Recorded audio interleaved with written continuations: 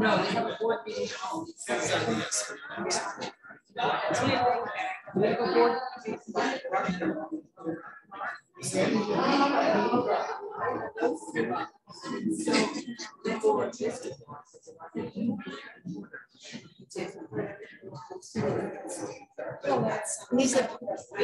Mr. Van?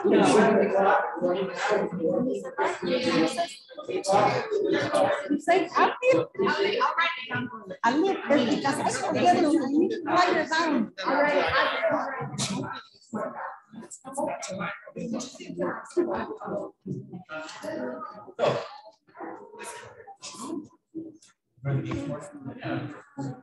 Yeah, I think because I put the computer to sleep, I think it disconnected.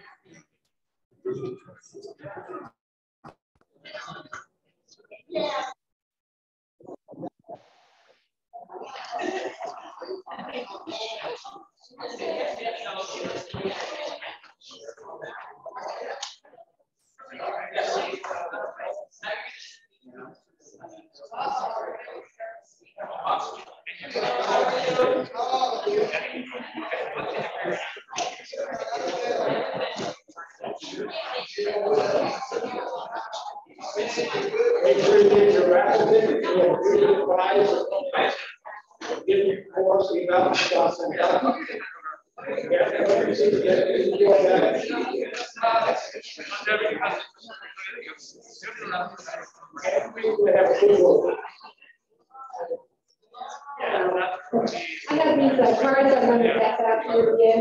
If you have an idea of something you would like to set a meeting for us to come up with, write it down. If you already have something for January, so I'll ask you to recommend ideas or idea. I'll pass it back to you in 2 seconds, okay? Okay, give it back to you, please. Yeah.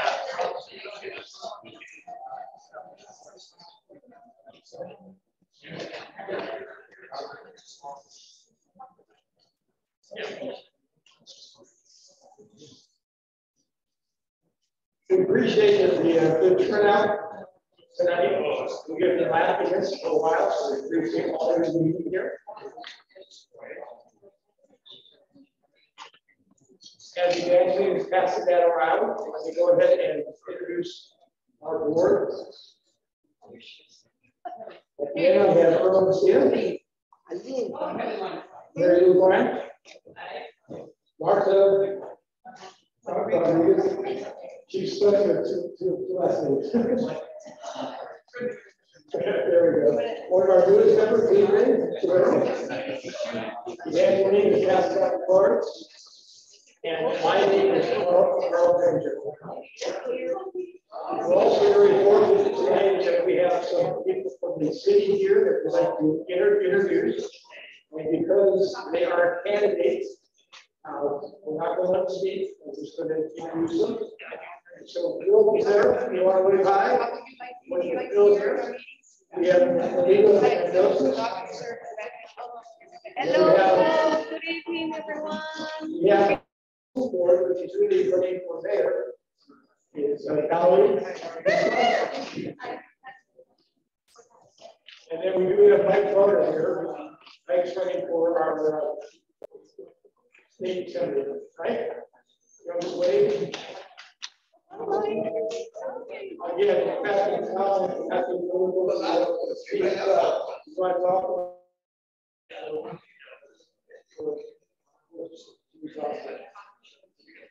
Okay, we're starting. We start every meeting with pledge of allegiance, and so we have right here.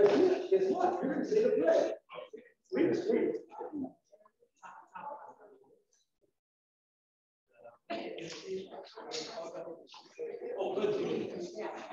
Okay,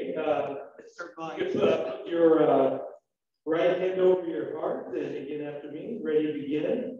I pledge allegiance to the flag of the United States of America and to the republic for under God, indivisible, with liberty and justice for all. I should really say that I'm very happy to have back with us. This has been hired to handle our business concerns for the city, for business in the city. So he's the guy that you want to see about what's going on and what's going inside the city for business. We're very happy to have him back. Before we start the meeting, we unfortunately had a real tragedy over a year ago, and all 2 years ago, 2 years. And unfortunately, a young lady lost her life, and they did not be able to solve it. Her mother gave us an exhaustive about what she put together to try to find who these people were, and we're also working with the Nexus Training. And the young lady was a long place for a long time. So, you want to tell us about the plan? Hi, good evening, everybody. My name is Eva Barrios, and unfortunately, my name Victoria was only 18 when she was the intended disorder of a shooting here in Santa Ana, over on the Pine Street area. And as of 2019, these more tragically execution was solved. It was believed to be gang-related, and although she was not the intended target, unfortunately, she was hit and passed the scene. So we're having an event in honor of her birthday next week, Saturday, the 5th. She would have been 22 years old on the 4th. So we're just reaching out to the community and we want to raise funds and potentially increase the reward. And also, I like to remind people that Troy wasn't the intended target, but somebody was, and it's likely that those people are still out there, and it's likely that they've done this, and they may keep doing it until they get caught. So you have some flyers out there, and you can just follow us on social media to just attend that day and to show your support. We really appreciate it. And we have a website where you can learn more about the story and our ongoing efforts. We have been fortunate. We have some billboards and ads and doing whatever we can to just draw awareness and get your support. Thank you.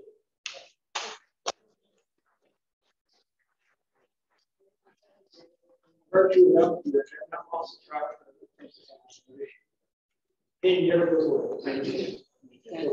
it's one of those things that somebody knows something, somebody heard something, they probably heard somebody knows something. So even though it's 3 years beyond the death, there's still hope, and all we're asking for is help. So thank you. Okay. One of the things that we started just a month ago, and we're very fortunate that we're going to have a couple of folks talk about their neighborhood association. And the first one is Pacific Park. And Selica, I have to.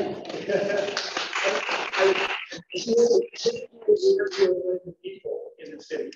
And I was doing a modern day football game last week, and who comes up and taps on the shoulder? So could I do this thanks for TV? So you're starting. So I was playing there for my way. So you never know what we're going to teach. But you have to teach football tonight. That's pretty nice football game. Thank you so much. Well, my name is Selica Diaz. I live at Pacific Park Neighborhood Association. I am a resident, a volunteer, and I try my best to help my community as much as I can, not only my neighborhood association, but the city as a whole.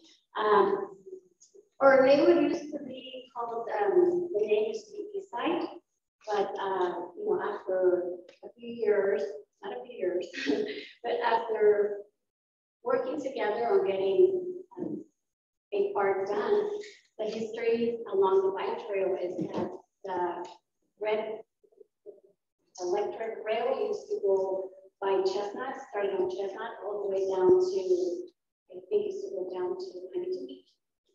And so that's how the name of Pacific Park came along.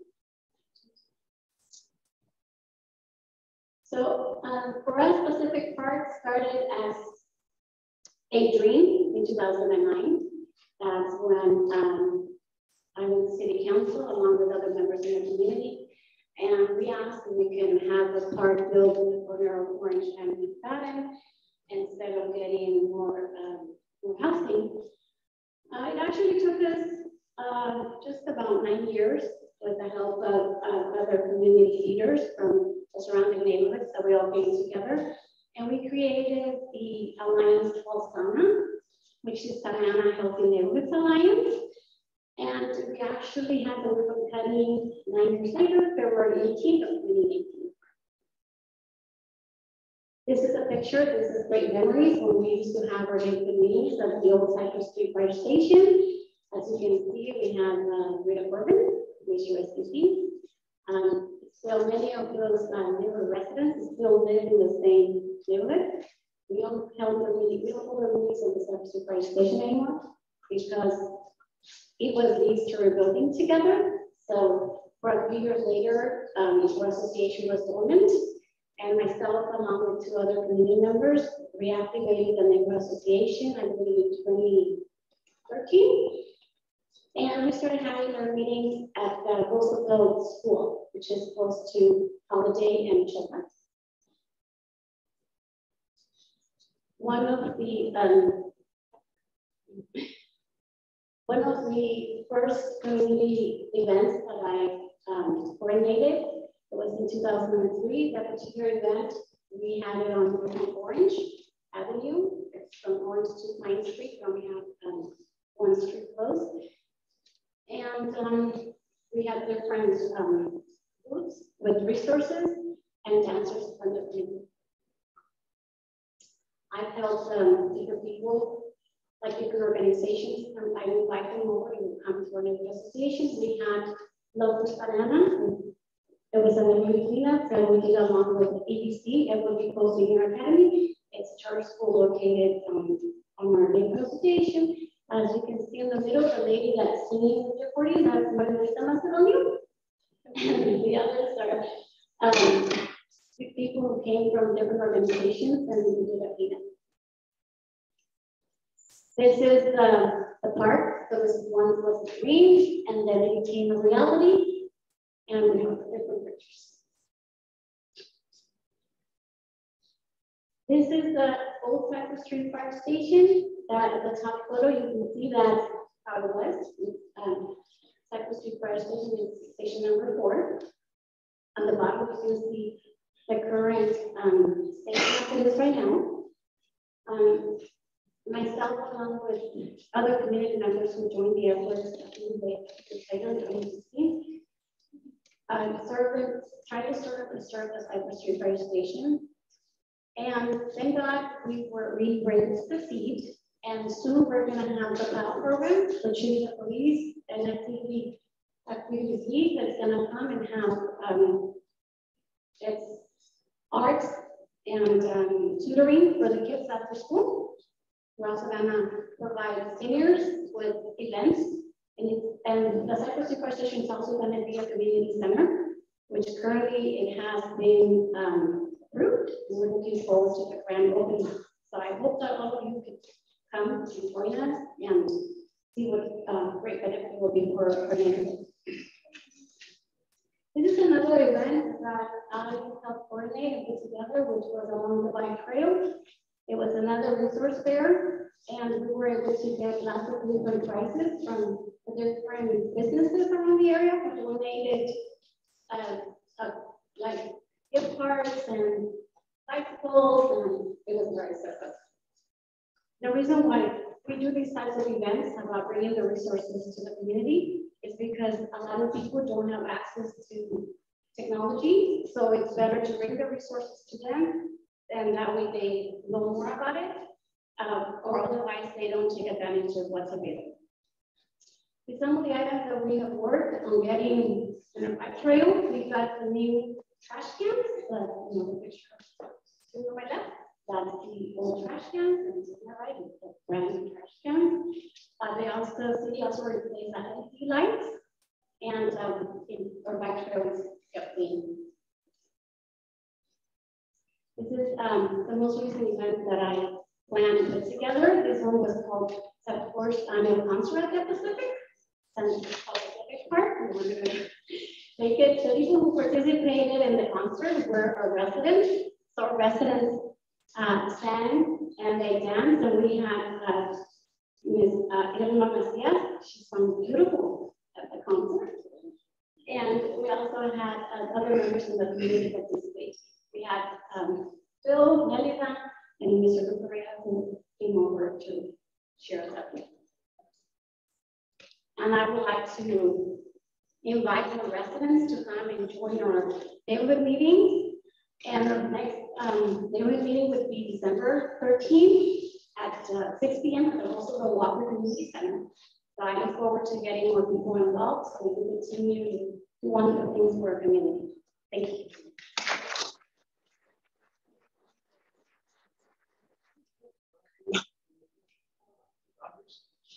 Oh, our neighborhood is from First to McFadden and Main to Stanley.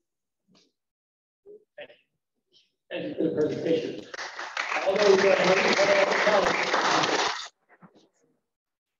Our second neighborhood is actually down south and right next to the woods, South Coast. And we have Aldo with us. And I've had a hard time talking to him. That's a hard thing to follow. I'm not as fancy, I don't have video. But my name is Aldo. I do represent the South Coast neighborhood. We're located on the north side along Dyer to Bristol on the east, down into part of MacArthur and Bomo Corral Park on the south, and Flower on the east. Bristol on the west. We have roughly about 1,100 homes, 4,000 residents, about 53% owner occupied. So we do have a lot of renters within our community. We are, a little bit of myself. I've been a resident of Santa Ana for 50 years. I have lived in that area practically all my life. I went to Washington, McFadden, and South Africa, so I graduated from, so long-time resident of Santa Ana. Our neighborhood association works a little bit different than most of them. We don't have a president, vice president type hierarchy. We have a committee. We have about 7 people that participate. We're all equals, and we try, to do everything together. The reason being, a couple of years ago, we did have the hierarchy, and the main person decided to move out of state, and we kind of lost everything having to do with the association, contacts, phone numbers, everything. So we had to start from scratch. So it's kind of a little bit tougher for us right now. Right before COVID, we got started having meetings again. We had that for a while, but then COVID came, so we were down. Now we're starting again. We just recently had a big meeting at Satellite High School with the Santa Ana PD, Orange County Sheriff, Councilman Correa, school board was there.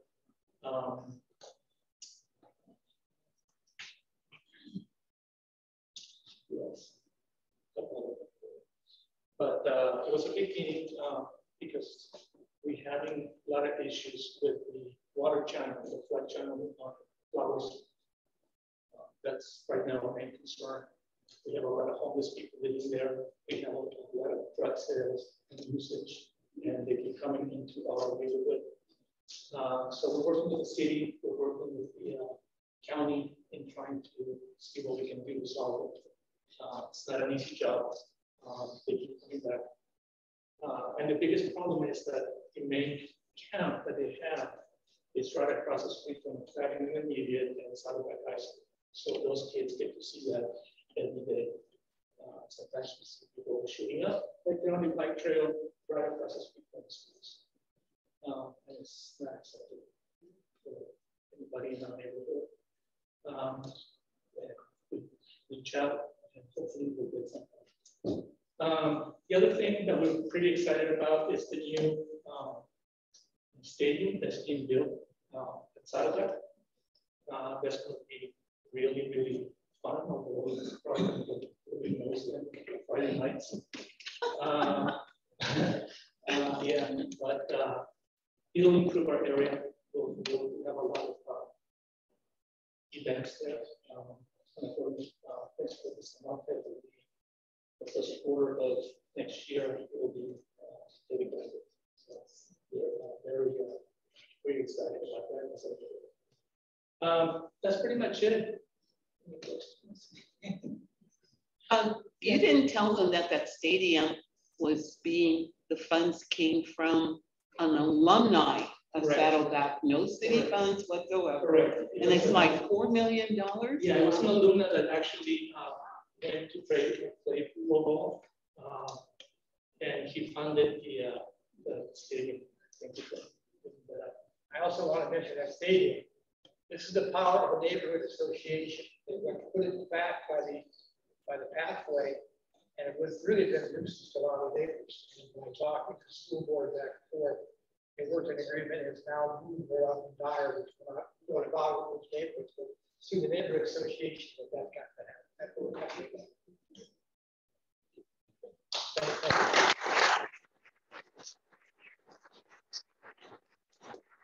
This is one thing that Aldo and I talked about also, just in case you guys have that. Expect the south side of the city to go through a major explosion in 3 years.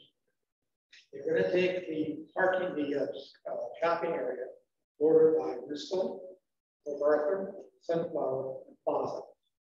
Knock all those buildings down, put in 3,700 apartments, a 250-story or senior center, and 200-room hotel, along with retail. So we've been working with developers. He's kind enough to talk to us now. Okay, our feelings what we want. But we also have heard now the Sears Group is going to be doing some things with the village. And fortunately, they reached out and we talked to them shortly about it. And then I also heard that they're build Sears Corner, which is Bristol, Sunflower. Added to, if you've ever been down to Flower, that's a Sunflower. How many rooms is going in? You know how many apartments are in? I'm not sure. But it looks like it's a large mass and a big open space. So the south part of the city is going to explode with new apartments, and they're all being leased, they're being sold. They're all expensive. They're all expensive. But we're so early in the phase, no one can tell us what they're going to rent for. And no one can tell us how many rooms they're going to be. And it's very interesting getting early planning of this, but it is going to have something. We hope the apartment, what the neighborhoods are going to stay involved. Okay, with that, I'm going to have Rosa. This is my buddy, ex-council person, and her and I go back way back. So she's been very active with the college, and the college has been very generous on with us, but other people in the city, other neighborhood associations. So she's going to talk about a bond issue. She's going to say a few words, and she probably will keep it short. I do. I think I can, you can hear me, right? For the recording. Oh, sorry about that, but I can't stand over here, right? Okay. Hi. I am on the Santa Ana College Foundation Board, and back in November 6, 2012, we came to you to say, community, if you support us with a general obligation bond for $198 million, we are going to provide you with top quality education facility. Well, guess what? You invested in us, and we have completed that bond and bringing all of what we said we were going to do. Just to let you know what we promised you. Number one was a state-of-the-art institution with spaces. The new Johnson Center, if you haven't been on the college and saw that, it's unbelievable. In addition to the culinary arts, running the cafe, it is phenomenal, and the food is great. Everything is it's from fresh, nothing frozen in there. In addition, we told you that we were going to do a center plan of infrastructure. We provided with you not only the buildings for science, technology, which is top. If you haven't been to our science building, go over there. Health and Science, which is going to be completed in April 2023. That's going to house nursing. That's going to house pharmacy. Okay. In addition to EMT training. In addition to that. In addition, we provided that hardscape for the plaza. In addition, if you haven't been to the amphitheater and been to any of the concerts, you need to be there on that. So with that, we completed the expenditures of that $198 million bond Thursday. We had our last oversight committee for Measure Q. And on that committee, in addition to me representing the foundation. Can I ask you one quick question? My wife and I are new to this. Are we talking about Santa Ana College or Satellite? Where what facility are we talking about? Santa Ana. Right. Just wanted to make sure. I know there's different satellites, but I didn't know exactly. No, it's Santa Ana. High school. Oh, sorry. Okay. In addition, Drew Hatcher was the chair representing the business organization. Emma Marcias, she was the community at large. Cecilia Aguinaldo, senior citizen organization. Lee was Santa Ana College Foundation. Paul Gonzalez, community at large. Ken Wynn, community at large. Barbara Broker, Teresa Salazar, and Martha Urate. That was your oversight committee. And we made sure that this sheet here, which is a spreadsheet for every expenditure, got to 100%. Okay, on that. So we want to thank you once and all. We promised you what we were going to do with those funds. If you supported us with this general obligation bond, and guess what? It's out there. You need to go on that campus, because when you step on that campus, it says success begins there. Why that is so important? To let you know, out of 116 community college, Santa Ana College now is ranked 2. We're right behind Mont Sac. We are the only college out of that 116 that have double-digit enrollment. Everybody else is negative. We have over 46,000 students attending this jewel here in Santa Ana. So you should be very proud of it. We thank you from the bottom of our hearts. Thank you.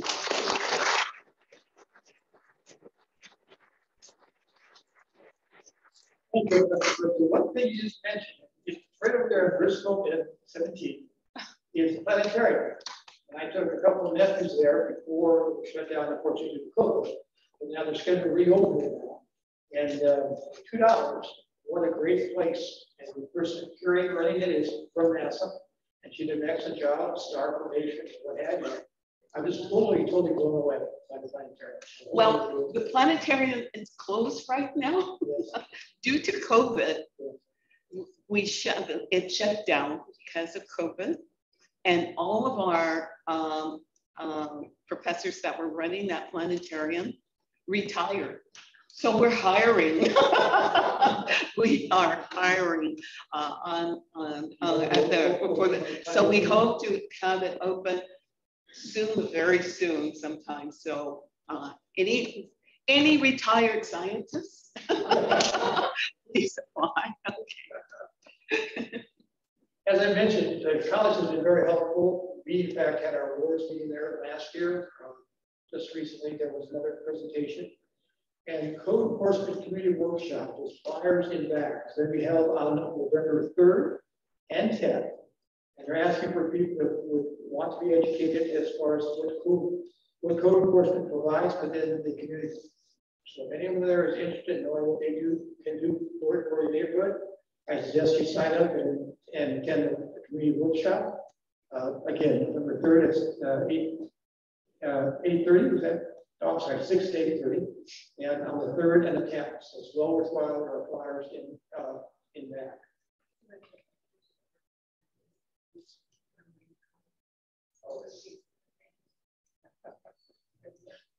Someone was like the coffee and cookies, so I just had a note to say thank you. Frank,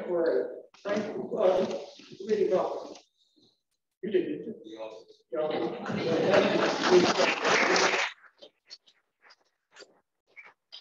Okay, we're going to go now into our main topic, and it's to talk about homeless. We're very happy to have folks that we have here from the city to talk about it. We have legal representatives and we also have PD representative. Just like to remind everybody to, conduct yourself in a civil manner. And that we go through and raise your hands. We'll answer all the questions that are out there. These are the people that are trying to do things for us, and answer everybody else.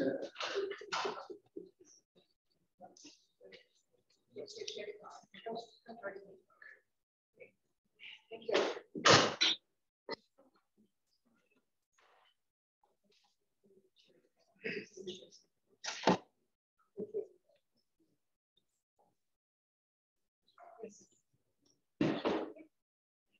Imagine we'll introduce our panel.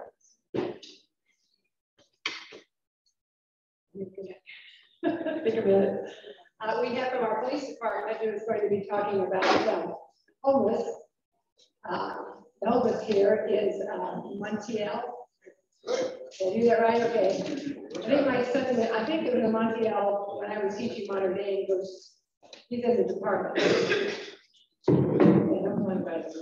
Why was there 89? Well, then maybe you're the one. I'm just a curiosity. Quite English.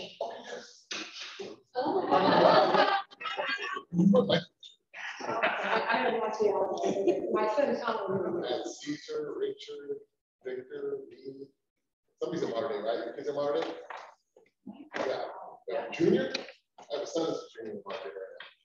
I went to modern day, my in-laws went to modern day. Sorry, sir, like the family. Modern day right there. My wife went to modern day. Can I say something about modern day? Yes, number one. Okay, modern day is now dual enrollment at Santa Ana College. Yes. So what does that tell you once again about Santa Ana College? They are participating in our dual enrollment program. My oldest brother was the very first graduating class in 1953. My father helped. Shoot, we're going to do a bragging here just a minute. My father was responsible for getting and put modern day on it. It was all farm country back in there before 1950 and 1949. So he knew the farmer who owned it, which was Platten. That big house is still on Edgar now, kind of owns up there. That was the Platten, and that was the Platten farm in there. My dad, that was one of my dad's clients. His dad was a tractor mechanic, had his own business, and so he knew that Father Bradley was someone from St. Anne's Catholic Church there who ran some of us don't remember him. And he was going door to door getting people to pledge $50. Boy, that was on money back in 1950. And then he got a hold of Platten, Mr. Platten, and they got a hold of the Diaz, which was Los Angeles at the time. And my dad was instrumental in getting that property for them. So my granddaughter is a freshman, and she's in the choir with. Really? No, well, our grandchildren will be here. John. But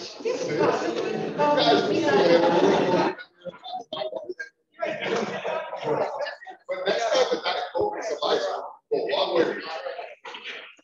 Well, how do you? Yes. What a coincidence. It's small world, isn't it? Really? Next we have Commander. Remember right about that? Okay, Joseph Marty. Yes. And he is going to do the PAL program, PAAL. Come here. And it should be free. You got a St. John Bosco graduate coming to the panel. We lost the modern day a couple weeks ago.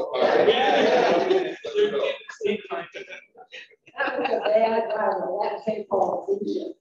Kind of great ESP on our walk on modern day when we were playing in the morning, learn it all out. Boy, did we catch him.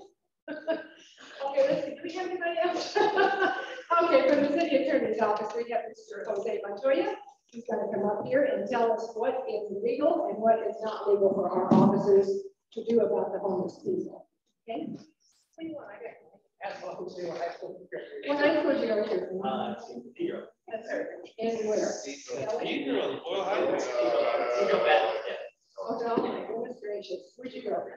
The South. And what's that? In Detroit.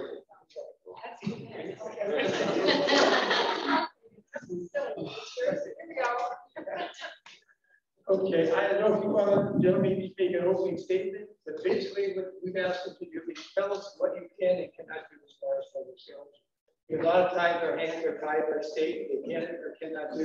And to us, it's very easy, just rest your way out of it. Well, it doesn't work that way.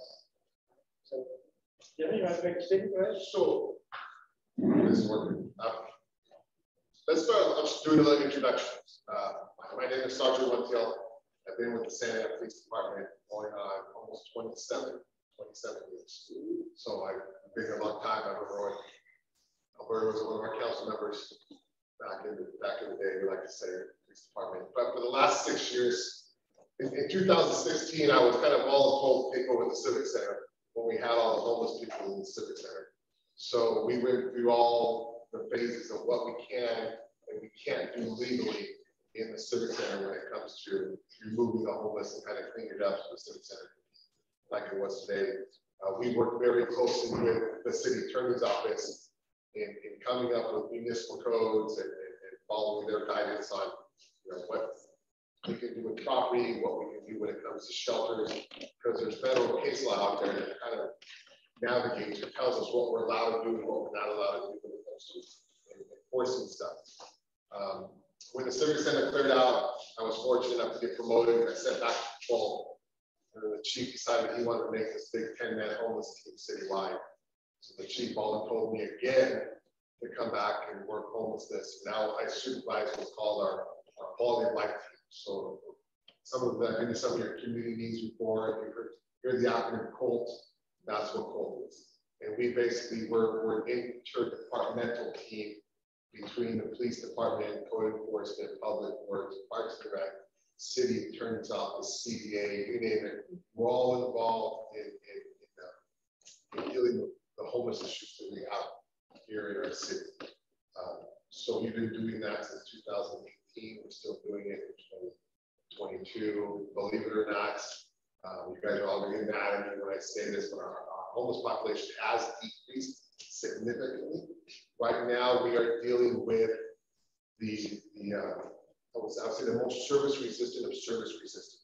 So these are the ones that it appears like there's more, but these ones are just more in your face. The ones that have mental health issues, have addiction issues, and right now we're working to get them where they need. But because of issues with the county and the state, there's very little resources for them right now. The resources they can have are very, very short term. So I'll answer questions once they go, but I'll let them introduce themselves. Hello, everyone. My name is Jose Montoya. I am the Assistant City Attorney. I've been with the office almost 3 years now. I primarily advise the planning department, but more specifically the code enforcement department. And I also serve as the city prosecutor. So when individuals are cited by the Santa Ana Police Department, I am the one that files the cases in court over here at Central Court. Good evening. My name is Commander Joe Morgan. I lateraled to the Santa Ana Police Department in 2004 from my hometown, the city of Montebello, where I was an officer for 6 years, born and raised. This has been an unbelievable city to work for and work with. I currently am in charge of the community engagement division. Within that division, it consists of the CAL program, which one of our residents touched on, and I'll touch on that in a few. I also have our Family Justice Center, which is located just above our lobby here in the police department, where we offer services A through Z. And what that means is anything from restraining order assistance to assisting special victims of very violent special crimes, issuing them social services, counseling, things of that nature. Again, a one-stop shop, A through Z, on amazing center that's been with us since 2018. I currently oversee the community engagement team that's responsible for putting on a lot of our community engagement events, ranging from donuts with dispatch, coffee with a cop, trunk or treats, a lot of the different community events that we do citywide all year long, including our open house. We partnered with many of your neighborhood association groups to put on these events. So my team is busy every single day, every single week, putting on these events and do just a tremendous job. Let's see what else I do. I also oversee our West End substation on the west side of town. McFadden and Harbor Boulevard. And I also oversee our school resource officer program. And what else do I oversee? Explore program, our chaplains program. We have a very robust chaplains program that gets requested on calls for service. And these chaplains are trained to where they go and they offer comfort to people that have been victimized of different crimes. Not at every call for service, but when there is a request, we do our best to dispatch our chaplains. And also, lastly, our youth program, which is our Explore program. Our Explore program, which I'm happy to say that I was a police explorer from age of 14 and a half to 19. It's a great program for our youth that have interest in becoming law enforcement officers, law enforcement dispatchers. It's a great program during that age, during the high school years, to be able to explore the field of law enforcement to see if it's in fact something that they want to do. One thing I forgot to mention, one of the biggest programs we put on, and we're actually in our last week, graduation's coming up next Wednesday night, our Community Police Academy. Okay, I see a candidate, I see a student inside the class there, and it's really a great program. It's basically, we give you guys the opportunity to show you what your police department is all about. Okay, when I stress your, because we are your police department. We belong to you. And without your assistance, we wouldn't be successful in fighting crime and being able to do the things that we do. So thank you for that. But it's an 11-week program that we put you through. Sometimes we put you literally in the boots of officers through scenarios, how it feels to try to pull somebody over and get some resistance in terms of lack of cooperation. We had the airship land, and the students got to get inside and look at the airship. We were given instructions on CSI investigations from auto theft to homicide investigations, to everything that we can show you how we do, why, and where we do it. So at the end, it's our hope that at the end of the program, that you have a different perspective and you have a deeper understanding of what your police department does and why. You know, as opposed to, we ask a lot of the different questions at the front end, and by the end, it's unbelievable how perspectives are changed because of the experiences we provide. So that's me in a nutshell. Sorry for talking too much. That's awesome. I have can you all hear me?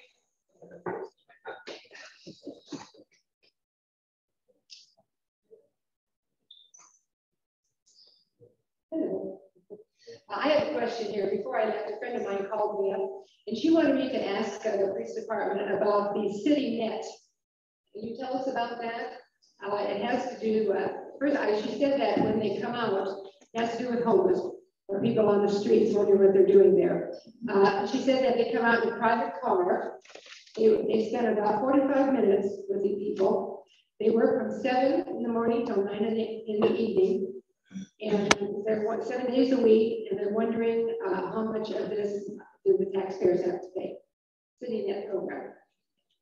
That's a good question. So, back when I was in the Civic Center, City has been a part of, they're basically an outreach company that or organization the city contracts with to go do outreach with the homeless. I guess the kind of the understanding is that, you know, we can take these individuals to jail over and over again. It doesn't work, right? That was the past. That was the model in the past. Now, I'm not going to tell you that some people need to go to jail because, and that's just because they're homeless. It does them a better service if we find them the resources they need, whether it's shelter, housing in the long term, mental health, you name it. So CityNet does, it takes the outreach out of the arms of the police officer and it puts them into social workers where it should be. So we have contracted with CityNet. Their contract's up for review, I think, at the end of this year, and they respond to any call for service related to homelessness that doesn't provide or doesn't pose a safety risk to them, because these are your 19, 20, 22-year-old young male, female social workers. So we're not going to put them in harm's way. They work directly under me and the CPA department here at the city. And if my office should go out and contact an individual that's homeless and is asking for help or requesting help, we bring city here out to them and do the outreach. They can offer them everything from just a DMV voucher to go get their ID because you can't get resources with your actual ID, to putting them into a shelter. We even offer transportation to send you back home if you're from out of state or for another county. And then he wants to respond when you use the city app? Yes, so if you have access to the My Santa Ana app, it's golden because there's two tabs when it's related to homelessness. There's homeless encampments where you see the big homeless encampment. My team will mostly respond to them. We'll take CityNet with us. But there's also a tab just for homeless outreach. And so if you just see the individual sitting on the corner, maybe he's asking for money or he's in a center meeting, you don't really want him to have police contact, which I agree with, right? You can get a hold of CityNet through that app it, and they'll respond to it. They respond to the calls for service. So if you call the police department and say you have an issue with a homeless individual and you don't want the police involved, they'll transfer you over to CityNet's dispatchers. They have their own dispatch too. And the CityNet social workers will go to calls for service that no longer done by the police, and they'll go to the social workers. We can hold them through the app. You can get a hold through my whole team, and you can get a hold through your own dispatch. They have a direct public line for you guys to access.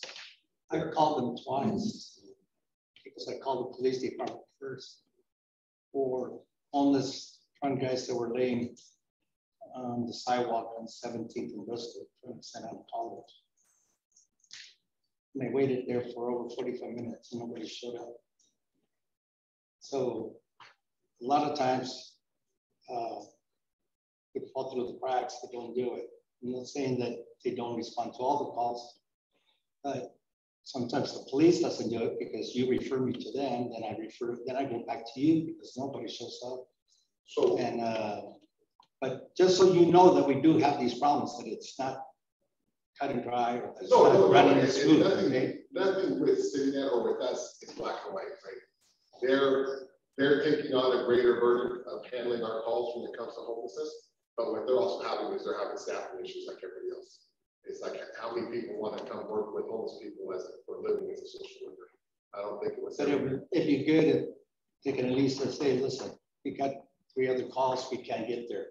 You know, we know it wasn't an emergency, but the guy's laying on the sidewalk where people are trying to get on, the women are, their children trying to get sit in the bus shelter so they can wait for the bus, and this guy's in the way there, and he looks intimidating.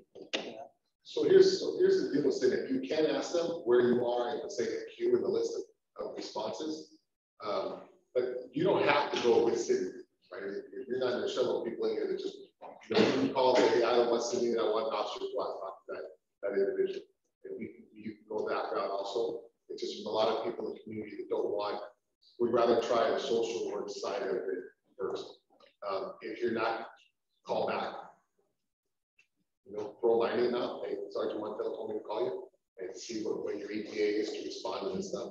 A lot of times if they can't make it, they will reach out to my team and we'll try to get out there and deal with it. Right? I know for a fact they do respond to all of them. The time frame, I can't tell you that. Yes, sir.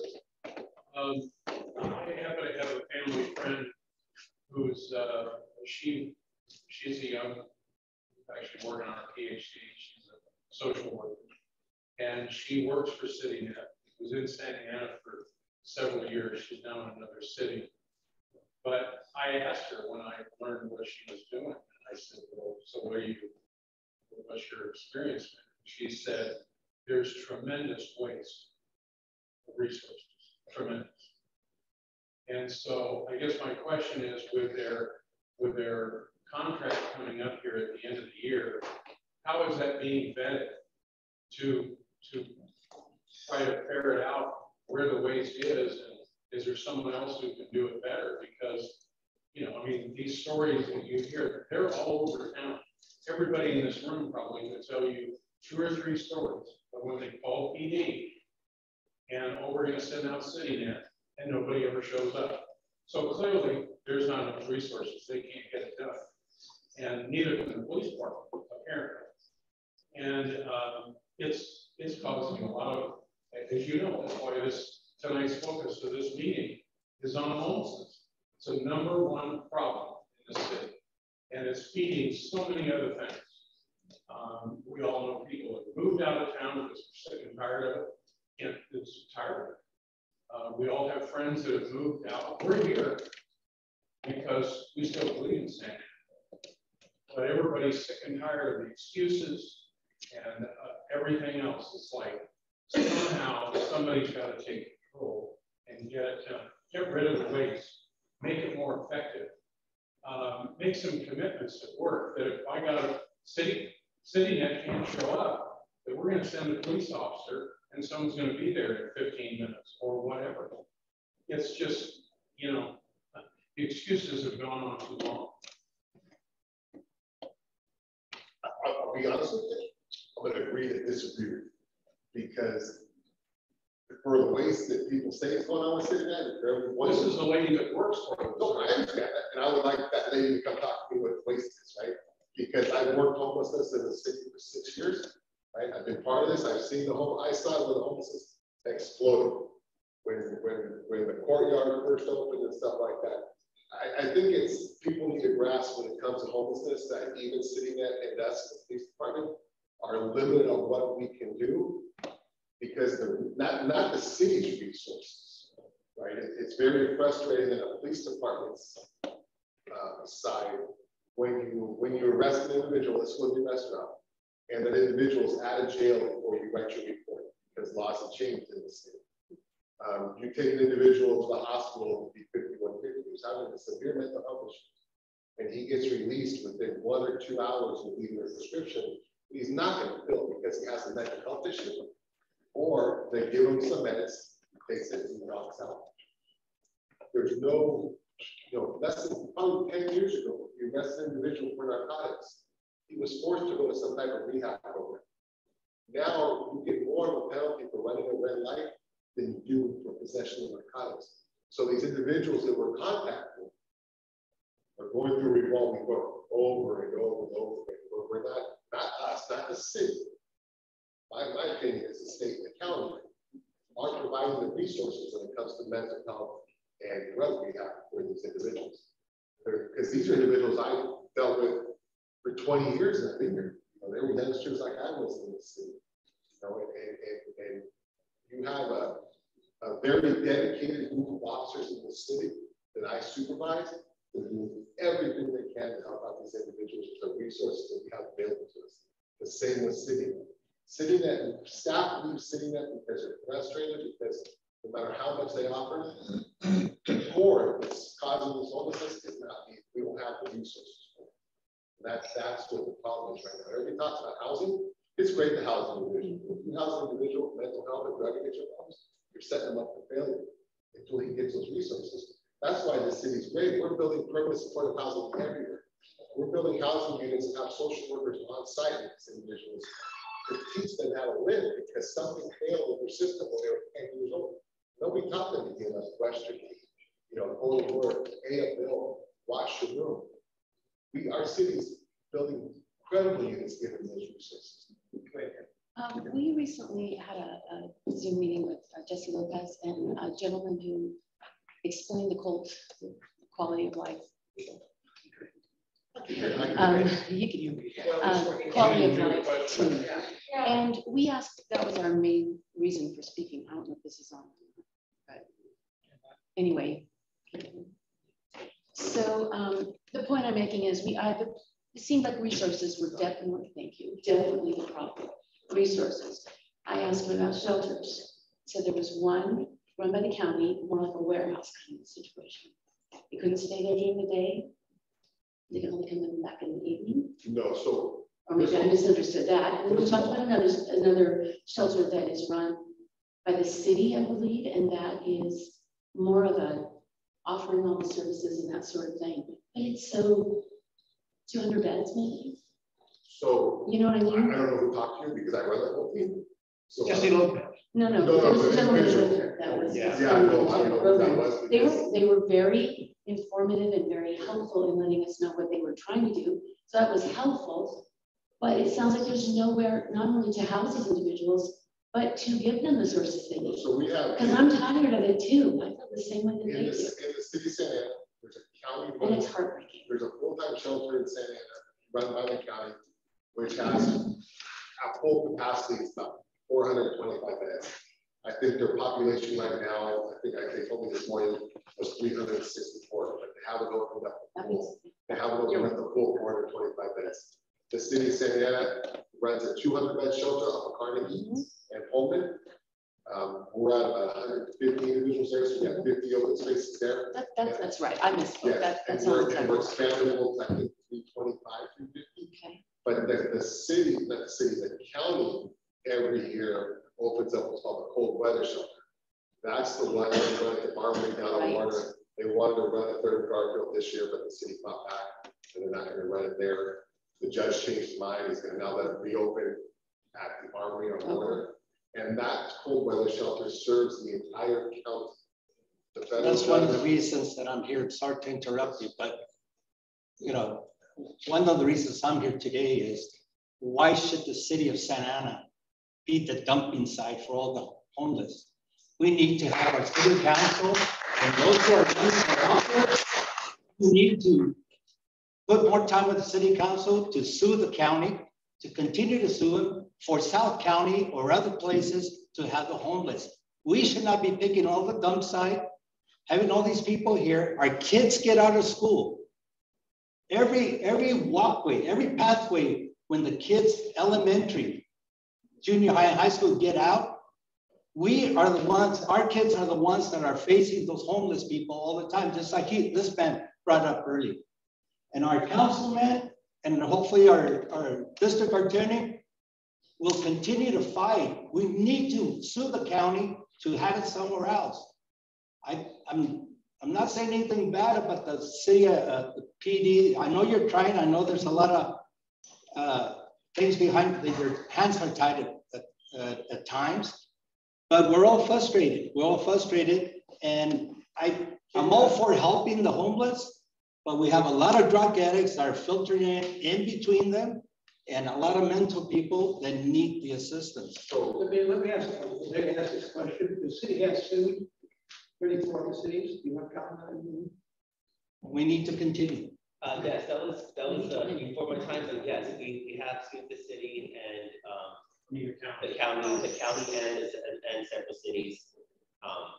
And the city has continued to fight. I mean, we found the shelter, and then we stopped them from opening there. We sued the Salvation Army, and then now, our hands were tied with the court, basically issued this order.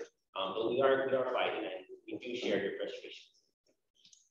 So, trust me, I'm with you, because this is what I tell people, for your experiences, imagine a tenfold which my house is dealing with every day, right? So we fought. I mean, when I found out the cold weather shelter was going to open up at the Salvation Army in the garden, I called every community leader I knew that's from that area and let them know, hey, you got to report to the county.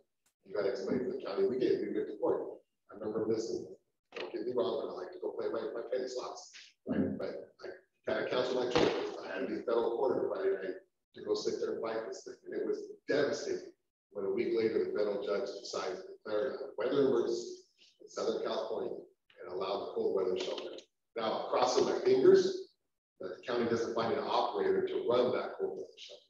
Because that cold weather shelter, just so you guys are aware, the way it's run in the past, and you guys need to be vocal about this to the county, is that it'll accept anybody from anywhere.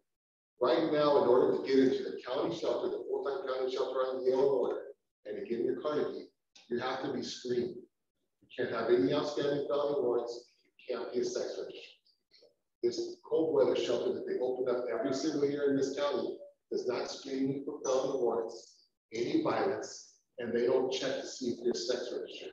As long as you make the bus at 6th and Flower at 5 o'clock in the evening, they will take you there, which is right next to Delhi Park in a school. And then they bring you back in here to the Civic Center at 6 o'clock in the morning the next day. And for 12 or 14 hours, what do those individuals do in our city? They wander. It took me years to get the Civic Center. There's nobody more invested in keeping this area clean than I am. So it's devastating when modern day Bosco was having their tailgate down there that one day. I stopped and I talked to this one individual, and he's a sex registered out of Cyprus, and he's just sitting in Santa Ana waiting for the cold weather shelter to open down in Warren. You know, and it's his parole agent, Irvine, he's from Cyprus and he's sitting in Santa Ana. So you all need to go. I will support you 100% on this because we have been the push. Where are you going to send your homes to? We'll send them to Santa Ana.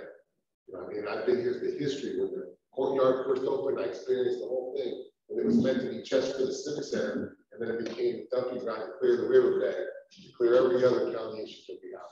It's horrible, and I get you guys' frustration, right? But this city, we go to training classes and we talk to people from all around the county, right? They wish, they pray that if they had the city of Santa Ana puts towards homelessness. Now, is it enough? No, right? But we also have other things we need to attend to. It's tough right now, very tough. But to say that we're not trying and we're not succeeding, I'm going to argue with you that, but we'll agree to disagree because the population has gone down over 50%. But like I said earlier, the ones that we're having are the most service resistant. They're the ones that have mental health issues where there's no resources for them. The ones that have severe drug addiction, there's no resources for them. They go to jail, they're out within a half an hour with a ticket in their hand. They never show up to court. Where would their resources come from? If there were resources, where would that come from? The county provides in the state. You have, you know, we talk about the old Fairview institution there on Costa Mesa, right? From what I understand, by law, that place has to be ready and maintained in case there's an emergency. There's over 1,000 beds for mental health patients over there. They refuse to, the state refused to open it, right? I guess they're going to sell it for housing. That's devastating. We don't need housing. Housing doesn't do anybody good if people with mental health issues don't get those mental health issues, set them up for failure, right? They're going to get you there. Yeah. That's why, I mean, I don't know how many housing units we have, 3, 4, 5. They provide social workers on site to make sure that these people succeed when they're in our units. And what do you do with the ones that don't want to go to the house? We keep trying. You can't force them. I'm saying it's like what to do with them. We can't. It's nothing. Unless they're violating the law. But you'll be surprised. There's people that the first time they're accepted the shelter, they go through the process, they're great. I've been dealing with some individuals for 10 years, reaching out to them, or for 6, 7 years when I was in the Civic Center. And maybe the 5th year, they decided, you know what, I'm done. I'm done with you. I'm done with your corporal. I'm going to do whatever you guys tell me. It's a process, and that's why we contract with city. That's why we have an actual mental health clinician from the county assigned to the police department, so she can go out and reach. But we only got her 3 days a week. We've been asking the county to do her 5 days a week. They don't give it to us, right? And she goes out, does my hardest, the hardest when it comes to mental health issues. You know what I mean? So it's there, but you know, it's so a lot of NIMBYism, a lot of nobody wants to have those services in their city, right? And why should we? No, absolutely. You're not going to get an argument for me on that one minute. But we've gone, this city's got a long way from, you know, like every city, and we were trying to rest our way out. It doesn't work. And we've dedicated services to where if you call the COLT team, you know, and we respond to a homeless individual, that guy's not going to be there when we leave. His mess is not going to be there when we leave. I just want to add, the election happening on the 8th, very important. We have not been well represented by the county of Santa Ana. In fact, my favorite person, I think, is zero. Is there a manager of homelessness, or czar of homelessness in the county, who has lots of HUD's funds, but they never seem to make it to Santa Ana. So that's why the election is very important that we get someone in there that will do that. We have a question back here. I wanna, I love to hear the comments and I really love, like everybody, that's the reason we're here, because we all like to hear and we like to share, because this is a family for me. But I can hear and I wish that everybody understand that if Santa Ana has the most, accumulation of homelessness, and nobody see the reason why we are like this. We are the problem, we, the people. You never see, like Newport, Huntington, Corona del Mar. When do you see the people over there taking tamale, like making good food for all these homeless people? Feed the bird. One day you see one bird, feed the bird. Next morning you see two. The second, like that, and later oh my gosh, the tree is piled up of birds. Why? Because you feed them. And that's a reason. See, if like I don't want to offend, I love everybody because I'm so proud of police, like department. I live in Santa Ana for 48 years and oh my gosh, like my son says, Mom, I take my sombrero in front of police guy because they really put their lives at risk for all of us to be comfortable. Santa Ana for me is like we have a big umbrella and it can rain, thunders, hailing, and we are so comfortable. Why? Because we have people to take care of all of us. I always ask for help and I don't have no problems with graffiti, trash, homeless, because when I call, they always go and help. It says, like sometimes, we don't want the help immediately, like praying, God, I need this. But the help, it doesn't come right away. We have to wait in time because we are so many. We are so many. And we have to understand, some of these people came here because we are the problem. We feed them. Go Saturday, Sundays, and you can see all the churches feeding all those people. They say, hey, come here, we have food. Go look at those places where they have food. Pile of lines go around the corner. Why? Because they says, hey, let's go to a place giving food, and they pass the voice to everybody. And I used to have a brother like 10 years ago. He was going to those places. He said, my God, they really feed us good food, like a T-bone, like I can buy those things. And I says, no, you don't supposed to do that. I have food here. But they have a good food. I say, no, go back to Mexico. If you don't want to work, come on, brother. We don't come here to be like that. Shame on you. If you go back to Mexico and I send them back to Mexico, then he stay there.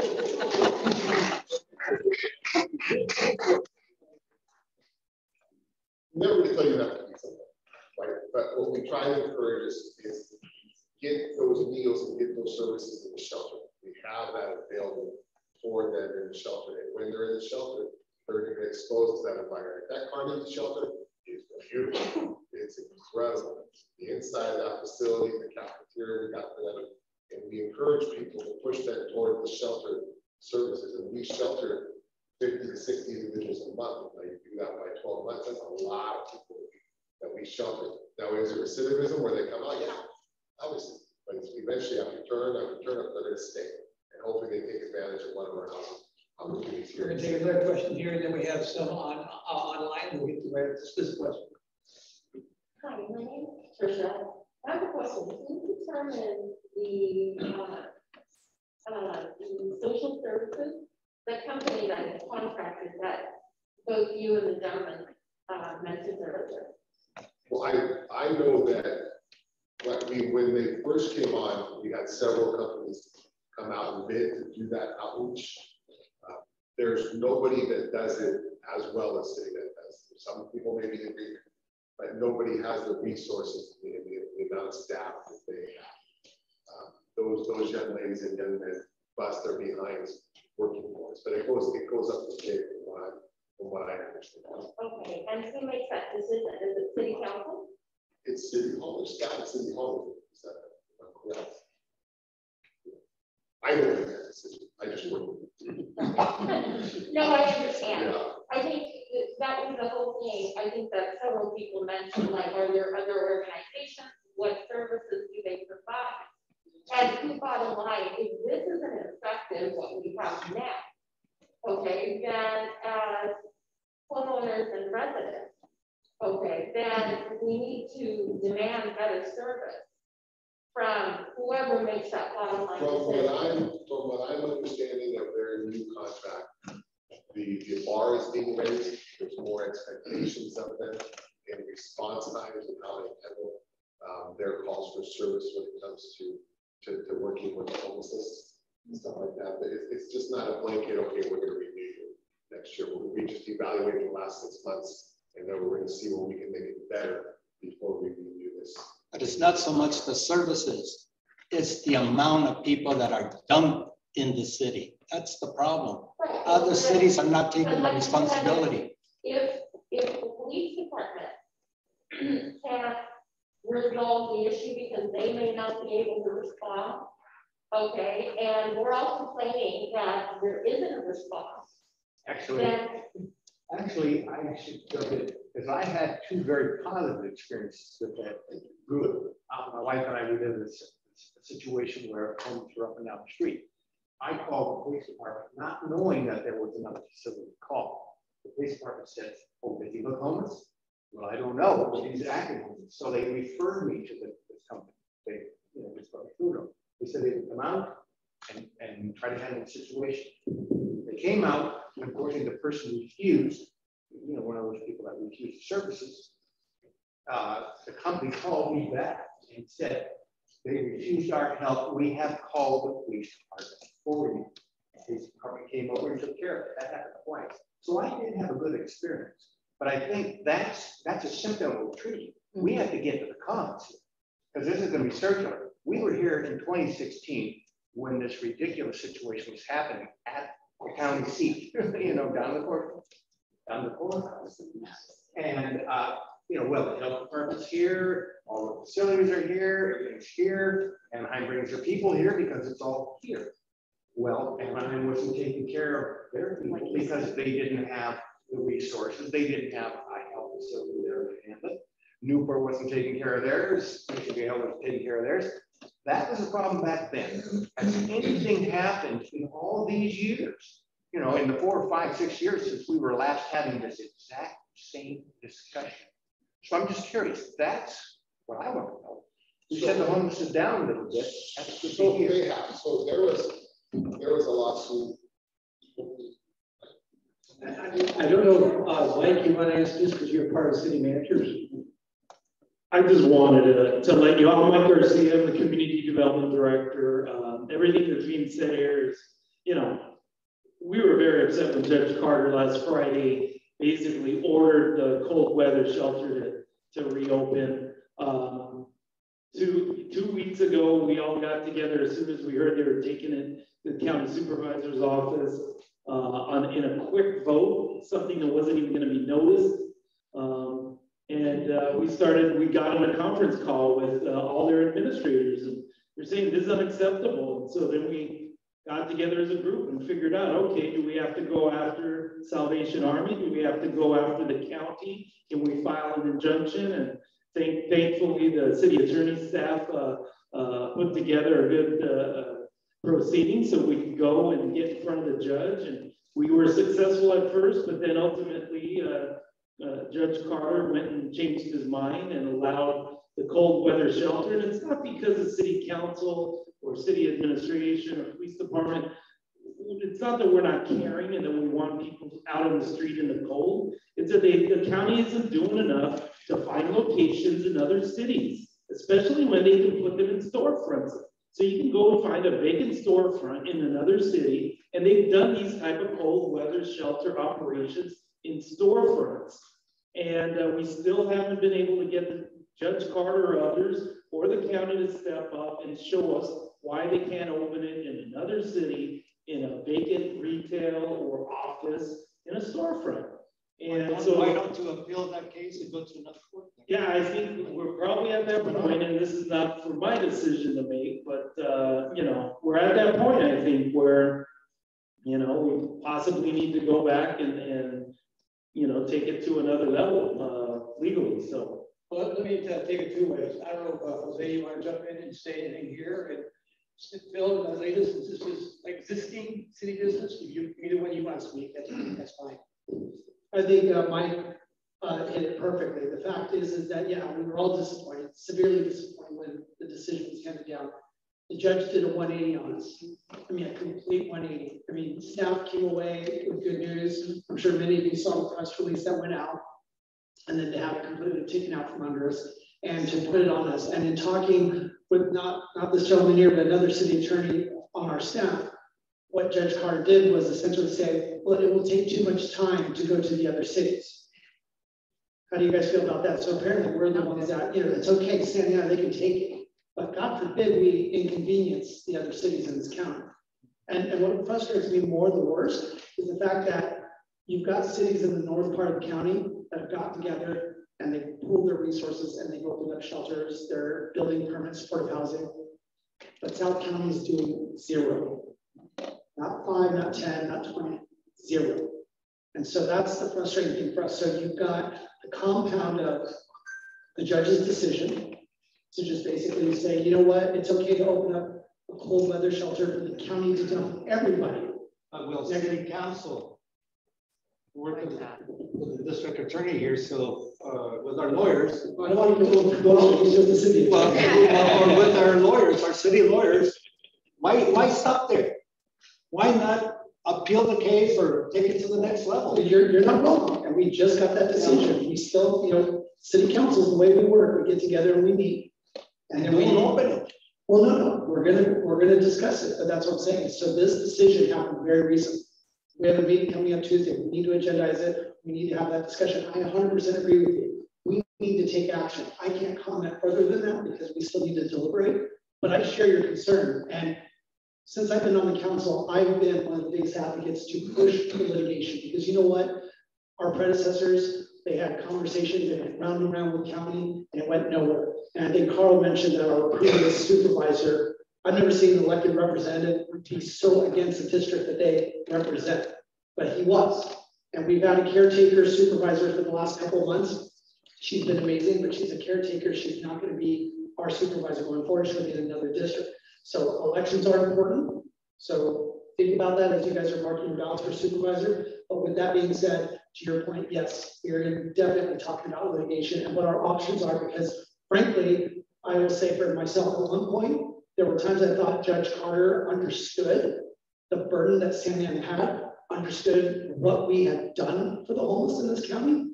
And from what I saw or what I've heard from last Friday, apparently not anymore. So there definitely has to be some change. Very good. Let me just say a few words and we'll take this gentleman's question there. So, sorry. So back on April 25th, I believe the city had a listening session over a bunch of like county and state bonds, about 10 million addressing loans, I recall. What's moved with that?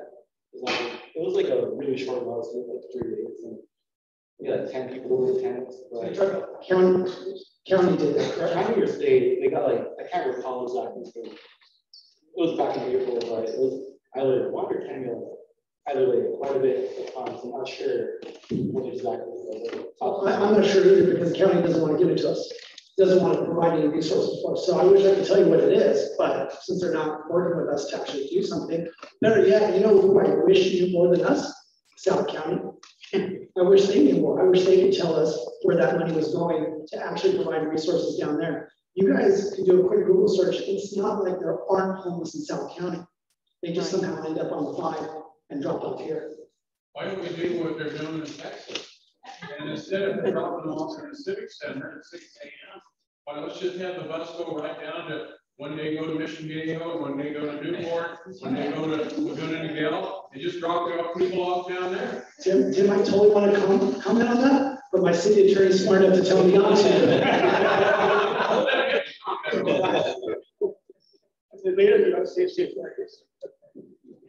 Yes, you know, when I was working for the city in 1986, the problems had just been beginning. So that's what, 36 years? So it's going to take us more than 36 years to take care of this problem because it's getting worse and worse. And I agree, it's because Santa Ana had been taking the burden because we are a civic center and many of the resources and services to the homeless people are provided right here at our center. And I agree with the young lady over there who said that because we provide those services, then more and more come. As a very good example, recently when I first came on the city council a couple of years ago, El Centro Cultural was allowing people to live on the property. There was drugs, there was mental issues, we provided bathrooms, the city did, and they were in mental state.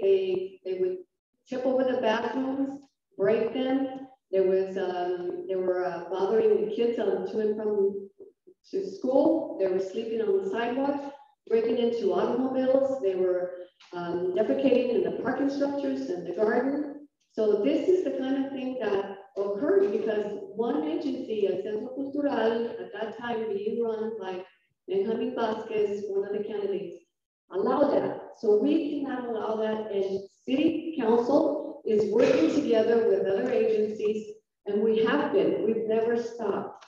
And so don't think that because you don't see anything going on that we're not doing anything with that. We don't. Actually, we do. As a matter of fact, there's lots and lots of money being put into it, and it's not the answer. We have tried changing the hours when the people are released from jail. Instead of being released in the wee hours in the morning, we moved it up to about 11 p.m. so that they can take some kind of public transportation out of Santa Ana rather than being released into a civic center. That's one area. We have also instituted a great program, which is My Santa Ana app. And I can tell you that I use that daily. You know why? Because I have a huge homeless problem in my neighborhood in Ward 2, and it's right across the street from my home. And so every day when I get home, there's homeless there. Every day when I leave, there's homeless there. And I use my app, and I also call CityNet, and they do come and clean up and move the homeless out. They move the items that they leave behind, and it is working, but it takes effort on my part. And I will keep doing that, and I'm asking you for your patience and to keep doing that, because eventually it will be cleaned up and we will have some kind of resolution, but it's not going to happen overnight. We are working on it, and I guarantee you that these coming years, now that we have more resources and that COVID has allowed us to come out into the public, we can do more. In the next 4 years, Santa Ana is going to be very aggressive and assertive in taking care of this problem because we cannot allow it. You put us in office to give you good public services, safe communities, a neighborhood where you can enjoy your homes, and the homeless problem is not allowing you to do that. And so I promise you, as your elected official, that we're going to be working on that. This is a priority, and as I mentioned, it's not going to go away in the next few years. It's going to take a lot of years because it was created in many years and we didn't do anything about it back then, but now it's gotten so bad that it's affecting every single part of our life, and we need to work together, and we are working with you. And so, thank you. Let me get to some questions here on the internet. So we have 3 questions on Zoom. Kerman asked, what rights do I have as a homeowner dealing with a homeless person on my property? City Attorney, you want to ask? I think the judge. So whether he's homeless or not, he's not allowed to be on the property. So if that, don't app it, don't call CityNet, call the police department. If it's an emergency, dial 911. If it's not an emergency, just sitting on your lawn, you call the non-emergency number and let the police deal with that. And like I said, it doesn't matter if he's homeless or just some random guy walking down the street, and we'll address it. It's now, this is private property, it's a misdemeanor, so if you want that individual arrested, you will have to sign a private person's arrest warrant to have that guy arrested. All right, next one, question for the city attorney. Why doesn't the city request funds from the county to address mental health and addiction issues? Unfortunately, that's not within the scope of the city attorney's office. It's more of a policy decision. We're mostly, the city attorney's here as a legal advisory capacity, so we don't make those type of requests. And the third one, how many attacks by homeless people have there been? Wondering what the crime level by homeless is. I'll be honest with you, we don't get, at least I monitor all the calls for service when it comes to homelessness. We don't get a lot of calls where the homeless are actually physically attacking. We get a lot of calls where they're maybe, and attack is in the eye of who's the one that's having the confrontation. We get a lot of homeless people that will be in your face, asking you for money, asking you for food, that kind of stuff. Some people will consider that physical attack, which is, if they see it, then that's what it is. But actual physical attacks, they're pretty uncommon from what I monitor. And I'm trying to, when I'm here working, I try to monitor them all day long. So we're not like New York and we're not like LA, right? No. And I'm look, been doing this a long time. And sometimes when I go to LA, I feel really good about myself. It doesn't mean that it's okay here in Santa Ana. But what I will tell you all is that if you're not happy with city and services, just call the police department and we'll come take care of it, right? But just understand that it's going to be, we have our calls for service, our rent and order of priority. So it is what it is. The shootings, the stabbings, the robberies, those are going to take precedence over other stuff. Question here. Yeah, I had a couple of questions. For me, the first one has to do with your issue about the laws changing. Is it still against the law to shoot up in public young kids? Absolutely. It is against the law? It is against the law. So when we call the police, they should come and arrest or deal with that individual, right? If we see the crime in progress or we find evidence of drugs or paraphernalia, they will be arrested. They should be arrested and taken to jail. And the police will come. They should. The other thing has to do with mail. They have to see that it's still against the law to steal mail or packages. Absolutely. So the police will come and do something about that. Absolutely, we catch them. And how do you catch them? I mean, we have videos of them actually doing it, and the police didn't want to see them and didn't want to deal with it. So this is what I'm going to tell you, and that's more than just a homeless issue. The stealing of mail and the Amazon packages. It's not always related to the homelessness. But what I will tell you is that as a police officer in the city for a long time, right? And I grew up with the whole community policing idea, and we're here to serve you. No matter how small we may think the problem is, we're here to solve your problem. If a patrol officer goes to your house and doesn't provide you the service that you're happy with, and doesn't give you an explanation of why he's making the decision he's making, then you just ask for a supervisor and have a supervisor come out and let's figure this out. So my next question then had to deal with the manpower of the police force. Do you feel that the police force is severely undermanned and can't answer all those calls? Well, you're going to get a nice question because the more cops there, I'd be happy to have thousands. But when it comes to manpower, well, like Commander Marty answered that one, but we're I guess we're biased on that answer. Well, I'm not sure I understood the answer. Are you understaffed to respond to all those kind of calls? I don't know if we're understaffed. We need some more police officers. And if they do come, they can act because it is against the law to be shooting up in public. Absolutely. So at 7-Eleven, where they're lined up on the curb, shooting up, that's pretty public. I just want to add something. So there are many things that are against the law, right? It's not a law. It's not against the law to be homeless, but it is a law to be shooting up, to be using drugs, selling drugs, stealing packages, and we can have had enough officers on every block arresting people, doing that every time, taking them to jail. But at that point, it's out of the city's hands. It's in the court's hands. It's in the prosecutor's hands. And that's what they it's in the state law's hands. And they cut them loose. There's zero bail for these crimes. If you're people that are selling drugs before, you would think they would serve part-time. Now they're being treated as, you know, same as somebody that's just using or possessing. And those that are using and possessing, they're even treated as less of a crime.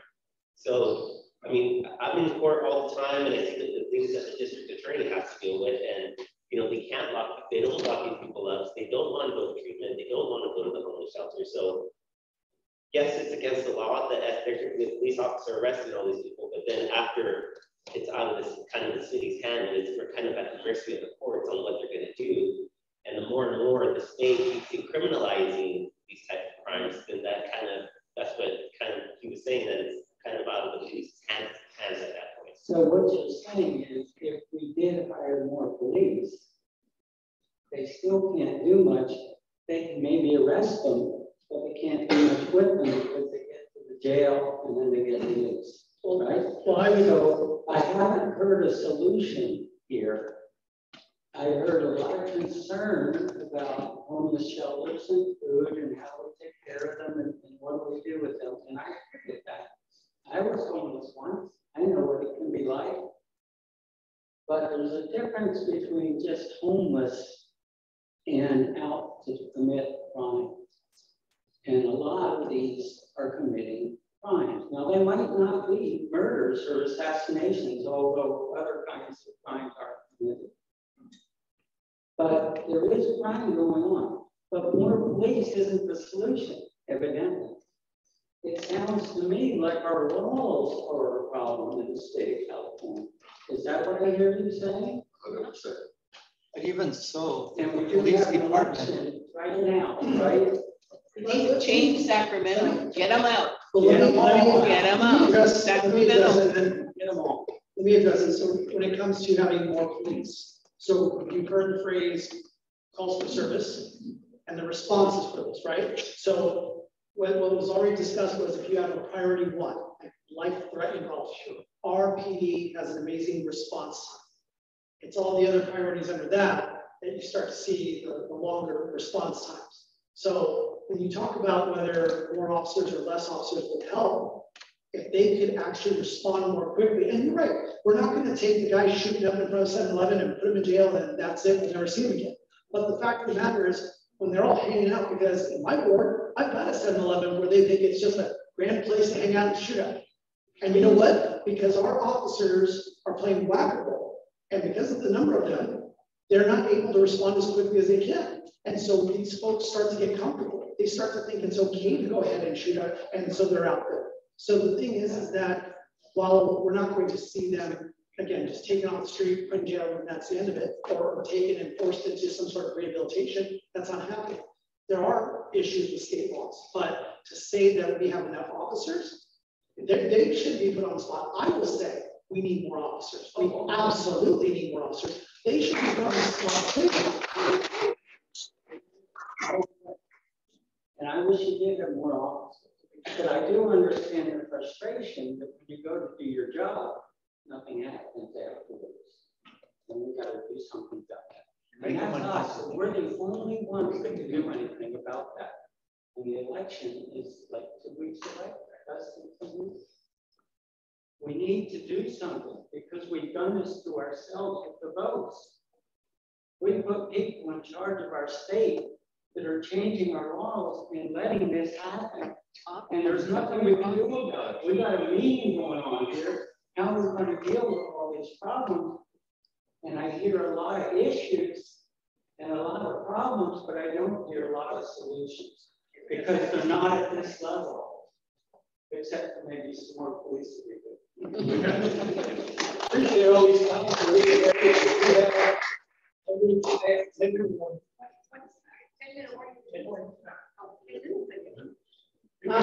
So I was going to ask this question here, because I noticed that almost daily. What's being done about police along with training for accident? all the camping that's going on with train tracks. They don't get cleaned up like they used to, and if they do, they're right up the next day. The music speaking about what I used to sing all the time, because like nowadays, east on any road between Stanley and railroad tracks. And it's just a mess every single day. It used to be that it was Pacific Railroad's fault for doing it, had a job to do it. And then quite a while ago, when we were working in code enforcement, it was the city had been given permission to clean them up. So what's happened with them, because they're not getting cleaned up anymore. Okay, so Union Pacific is just like any other private business in the city. They have tracks that run from Chestnut to Warner, and then they go west out to like MacArthur, Susan, Sunflower. And right now, they are allowing homeless encampments to build on their property. The city sued them a few years ago, which required them to respond out there a certain number of times a month. They kept up with that. The tracks were looking better. I was fortunate enough to get some funds to Union Pacific Police couldn't get out there to supervise their crews. We would send police officers out there to supervise their crews. That lawsuit expired. Sitting at Union Pacific has kind of gone back to their old ways. If you've driven by the tracks lately, they had almost a no response out to the tracks for 9 weeks.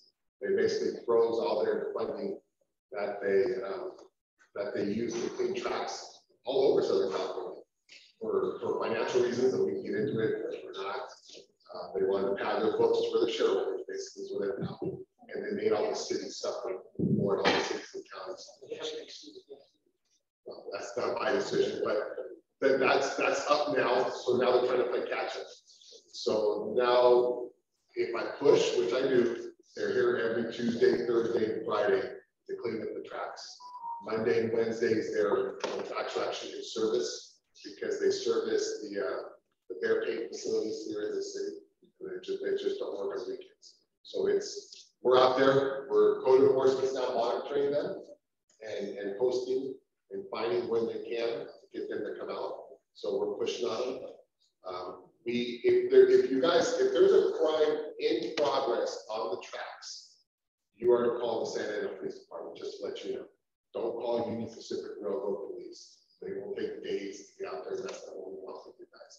But if you're just reporting an encampment or graffiti or something like that, I think one of the flyers, the boys back there, has a way to contact Union Pacific.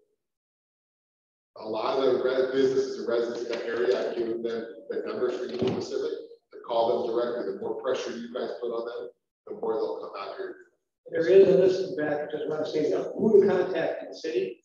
Please pick a copy of it up. I use it mine all the time. So you got a question? Can you still use city network or don't use Santa app for Union Railroad Pacific Office. If something's happening like with Edinger, like by maybe sometimes they're both friends of business and stuff like that, you can use the apps for that. But actually on the railroad tracks, get a hold of Union Pacific, because the more pressure you guys have in front of them, the more they will come out here and respond out there, because they're very negligent. Well, I think someone's ahead of me. We've been told multiple times over the last few years that once we had our shelter and we have shelter beds, that we would be able to the horse bed and this kind of so clean down. Oh, the workforce. And just not on the railroad tracks. It's private property. What is it that other cities are able to enforce the new people in the railroad tracks? They shouldn't. You can't. Right now in Tustin, in our people, you write Tustin or Fullerton. I don't see any camping. There's nothing here. Well, in Tustin, Union Pacific doesn't run through Tustin. That's the metro. It's a whole different thing. And so the metro trends throughout this county or throughout the city are pretty cool. But if you go into Anaheim, where Union Pacific has tracks, they have major issues with worse than us there. But it's private property. That's where we bring code enforcement into the mix, to go after them because it's land use issue. You're not maintaining the property like a field, a restaurant, or a business. You're still quite a thing to talk about this. We're going to take the last question online. The question is, can our city council members request policy staff to look into requesting mental health and addiction resources from the county? Well, we do request it. In fact, in talking with our staff, we've asked for certain specific staff that the county has that they provide to other cities. So here's something where the county actually does provide a service, except just not to Santa Ana. So they'll provide certain clinical, I always forget the term, Sergeant Montiel, clinical, mental health clinicians. So other cities have multiple full-time staff to handle that service or that particular aspect. We get one part-time. That's all we get. We get one part-time. So yes, we would absolutely love to have more assistance from the county in that particular arena so that we can help those, especially those that meet the diagnosis right there on the spot. Folks that are trained, people are concerned that whether police officers are the right folks to be out there in the field. Our police officers, not folks in the community, our police officers are saying to us, if the county would only give us these professionals to help us in our capacity, that would be wonderful, but they're not giving them to us. I hope that changes, and I'll continue to advocate for it. But we do need that, and that's, so to answer that question, yes, we've been asking for it. We'd love to have it. We'll see. One thing I just want to dovetail on real quickly as far as resources. In Santa Ana, we talk about shelters, right? We've got the county shelter, we've got the city shelter. We all know that warehousing people is not going to solve the problem. Permanent supportive housing. Housing, as was already mentioned earlier, with actual services on site. Think of it like a gym. If the gym is in your garage, God willing, hopefully you'll go work out. If the gym's a block away, well, depending on which way you go to work or school, whether you'll go. If it's a mile, 2 miles away, you're less and less likely to go, right? But when you have, in their situation, you have services on site, you have counselors, you have trained professionals on site. That's how you're going to help folks. But the problem is, we can only build so much. We have over 400 units. Permanent supportive housing units here in Santa Ana, more so than any other city in the county, right? So when anybody says, well, what's Santa Ana doing? We're doing all the right things to help folks, not just to say, well, the homeless, we don't like what they're doing, so we're going to try to do some enforcement or something else. We're actually doing things that professionals would say is the right thing to do to help these folks. But again, Santa Ana cannot be the ones to do everything for all 34 other cities. So I want to say thank you to, everybody that has been supportive of those initiatives. I want to thank our staff that's here today because of them, while it may seem like there's not enough being done, I mean, as Sergeant Montiel mentioned, we are seeing a reduction in homelessness, but we're also, unfortunately, as you get rid of some of the folks that are accepting service that are moving on, now you're left with a really hardcore service resistant, most criminal element that's out there. So I want to thank our staff for what they do. And I know that we're not close to being done with this, but there's a lot of things that we need to do. We do need to push on county leaders through we are a little bit tight. Oh, sorry about that. So just thank these guys. I got one last question. I'll let you My question is, Sergeant Montiel, you had mentioned that I guess the parameters of the lawsuit against Union Pacific expired. So my question is, Mr. Deputy City Attorney, why do we not go back and refile the lawsuit? Do it again. Wash, rinse, repeat. Worked before. As Sergeant Montiel stated, the code enforcement is now involved, which is basically the initial step that the city usually takes to try to mediate an issue, and from there, it's progressive enforcement and then if that doesn't work, then we kind of exercise all our legal options. So, well, if Union Pacific is not doing what they agreed to do in front of a judge, why not call them back in front of the judge? Well, let me jump in. So Tim, they didn't get in front of a judge. They came to us and said, please, please, let's not go to court. We pinky swear. We're going to actually be good this time. We're going to clean up our stuff. We're going to maintain our property. What was it, 10 days, 15 days that they were able to do it before they reneged on the promise? So they haven't been good actors. They've been very challenging, to say the least. what our assistant city attorney is talking about as far as steps to be taken, they're taking them. But I would say, and it's not me, I'm saying this, I think we do need to take more drastic action. I think we do need to hold the butts back in the court or haul them into court. No more pleading with them and seeing if they'll maybe do what, 20 days this time, 25 days? No, we need to get a firm agreement that they're going to do their part. As Sergeant Montiel already mentioned, we've been catering, we've been trying to work with them, we've been offering assistance where we can to their staff to do what they should be doing regardless. But you're right, I think we do need to ratchet it up, we need to take the next steps. But I would say right now, as far as what we can do, our staff is doing it, but I don't think that's enough. Again, it's not their fault, it's just, there has to be, how should I say it? There needs to be firm direction from the council. And I can assure you that I'm definitely there for it when it comes to moving forward, but I'll leave that discussion for closed session at a later date. Okay. Yes, yes, I'll take care of it. Thank you. We have two more items to cover real quick. We'll be out of time. As you tell, this is a very good topic. And I really want to thank the panel for all the questions and folks in the city took the questions.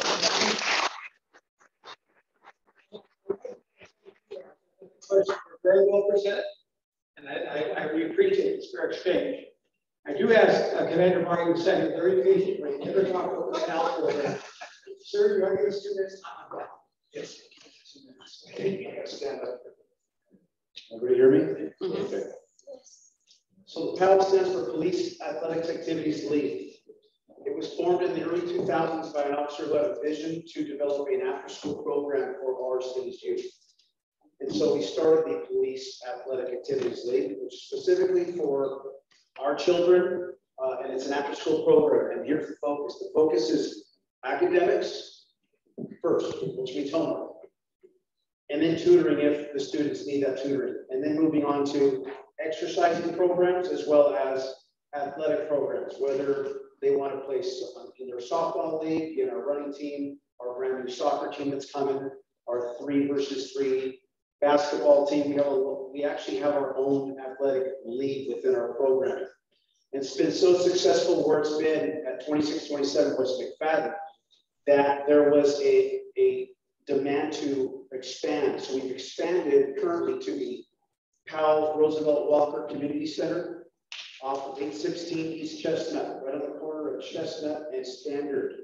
So now the children from the Roosevelt Elementary School now walk, I would say maybe 30 yards from their school property straight to the Roosevelt Walker Center, where we partnered with Parks and Recreation. It's their building, but we partnered with them. They've given us a classroom to expand our programming there to the students within that area.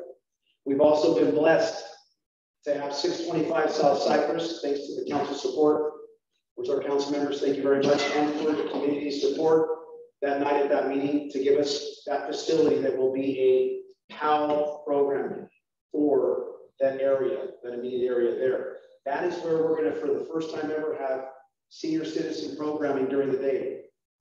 And then once senior citizen programming is done, after school hours, 2:30, 2:45-ish, that's when we'll be ready for the kids to start the after school program.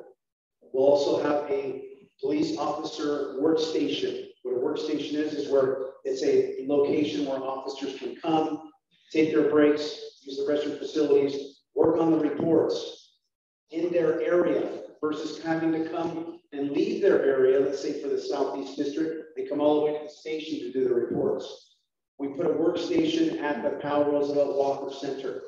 So those officers, those area officers can be in their area, taking their breaks, having team meetings, or working on their reports. They just left your house with a report, they can go to that safe location, still be in their area, still be available for calls for service, but they're in that area. What that does, we talked about it earlier, that increases response times because we're allowing officers, we're giving them an area to take breaks and do their reports in the area where they're assigned. So moving forward, what our vision is to also start implementing POW programs with officer workstations in our parks. The first one we're looking at is going to be the Santa Anita Park, because there's areas throughout the community and just be patient with us, but there's areas within our community that need, the youth needs this after-school programming. We want to be able to take the kids from school, off the streets, into our hands for an after-school program, working on their homework first, then sporting and athletic activities, and then once they're done with us, they're home, mom and dad feed them, they go to bed, and the next day, a new day starts. But the biggest thing is taking away the kids off the streets, taking away the recruitment opportunities from our local gangs. That's what our #1 mission is. Yes, ma'am. Sorry, I just want to say, he and Commander Marty and I have talked about this intensely, but that is such a touchy subject, and special to me because my daughter was killed about 2 blocks from where they just opened that center. So, you know, you can't help but think if those kids weren't recruited by those gangs, you know, would outcomes of her life have been different. So I'm so grateful for that. And that's our #1 mission, is to create a safe haven for our children in our city, okay? That they won't be exposed to the gang element, and that we'll be creating a future. And don't mistake me, we're not trying to make police officers here. If that's the career path they want to take, okay. But we want to be able to create a safe haven during this time of their age in their life, to where they'll be able to achieve the dreams that they want to achieve, but by having the support. And most of the, actually, if all the coaches, I think Coach John Logan was an actual police officer, spent a lot of his time doing narcotics enforcement. His gift now is artistry and programming, and he is the unbelievable gift behind this program and its expansion. And so that's what we hope to do, is to continue expanding this program, so more families and more youth, more of our kids in this community can experience that wonderful after-school program that's being so successful. So thank you so much.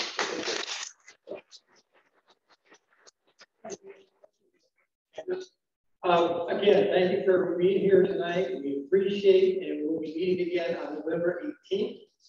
And just before my day beats John Bosco again. I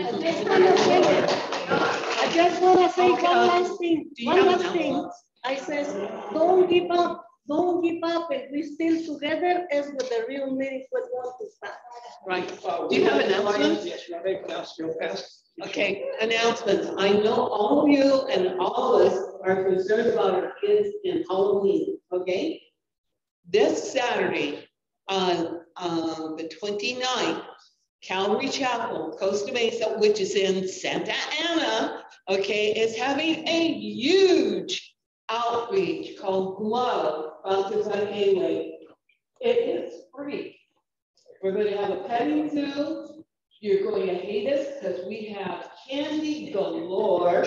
We have bounce houses. We have, I'm doing popcorn with green hair, so I want to see you out there. But it's from 5 to 9. It's Saturday. The kids can bring their costumes and so forth. And it is a very secure place to bring all your kids.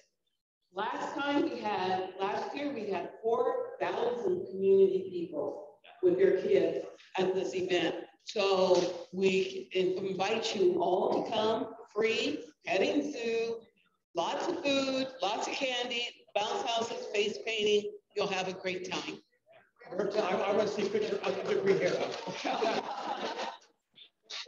We have the drawing for the package right here in front. I want to thank Terry and Grant for bringing it to us. And before I'm going to start the draws, yes, I took the beating. Yeah. Before he draws it, we actually have a birthday kid that went out. That's his dad's 153 years today. That's when the land was bought to pick up downtown by Dr. Sturgis. It was purchased in the donation of Santa Ana. So tonight is our birthday in Santa Ana. 153 years. You can draw, sir. Go ahead. Happy to be here. Oh, Sergeant Montiel. Oh, Michael Chu? Oh, that's all right. Michael? Hey, Michael? You need to be present to witness, right? Chu, right? Yeah. Number is last name Chu? I think me. 383151. 383151.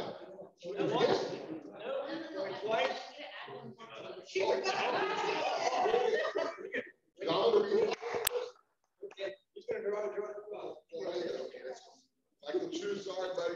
You're not listening. Stand. Liz Shipley. I can read that. 383128 for you numbers people. Liz Shipley. Oh, she might have been her Shipley. I just can't believe it. See ya. Go again? Yes. Maybe Sergeant Martino. Sergeant Andrew. Is it Rivas? Is that right?